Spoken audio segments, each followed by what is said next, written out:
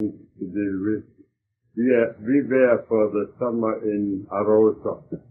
There used to be a fine photo hotel. It's no more. I think they've only apartments there at any rate. I hear suddenly that in Davos are 45 survivors from Hitler's hell. We arrived there on Monday, and I said to my wife, I'm going tomorrow to Davos. She said, are you not that tired from New York? I said, my conscience troubles me. I came there and I found 40, 45 people, beautiful colors, sun. And the doctor said to me, Rabbi, don't be fooled. Their lungs are no good. Well, I come there and they say to me, would you make a siyum and b'chauros for us? I said, I'd be glad to. And then I sat opposite them, and suddenly I felt like a criminal. I had been living in comfort in New York, and they had gone through Gehinnom.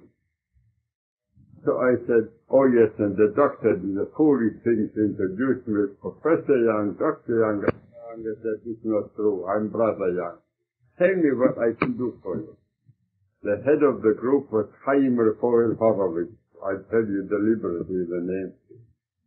He said, well, during the 5 years in Buchenwalde and another camp, it was forbidden by penalty of death to have a Hebrew book to be quoted in Minyan. As a matter of fact, one Chassid had extraordinary courage. He tied a filter out on his body. Could you send us Tanakh, Mishnayos, perhaps some Gemara? I said, I don't promise anything. I'm going back this afternoon to Arosa. I'm cabling my secretary to go downtown and send you this book. Oh. Next morning, we are at breakfast, and in Switzerland, just like New York, if you mail something at 4 o'clock, next morning in next place. Here I got the other day a letter after 13 days. So I get the letter, and I begin to read it. My wife sits where he sits opposite me. Suddenly says, what's the matter with you? You're white in your face. I said, all right, I'll read it to you. Chaim Raphael Horowitz writes, it was a wonderful meeting you at that time of the young rabbi, relatively.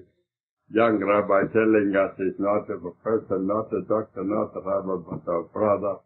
It's wonderful that you promise us a book and that you say you're cabling for it. But I ought to tell you something. During the 5 years when we suffered incredible physical and emotional torture, none of us ever opened his mouth against the catastrophe. But our hearts were very bitter. Therefore, we don't deserve those sacred books. Please send us Mussar stories that we may find our way back to our Shabbat Shumayim. Then my wife changed her face. We were there for 3 weeks. I said, if you don't mind, my dear, I'm going back once more. I want to say goodbye to them. I went back, and they were not in.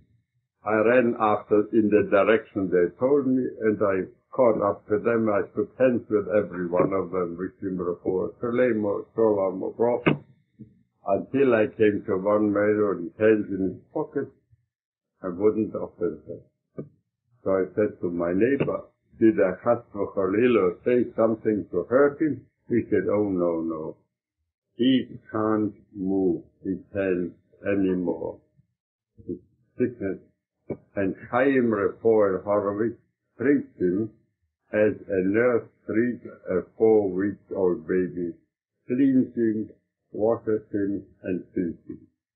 Then I said to myself, meet the Amfa Yisrael, I'm so proud when I think of it. I've seen misery, I've seen scoundrels.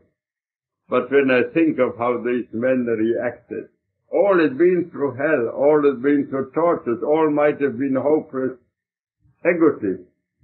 That's how they react.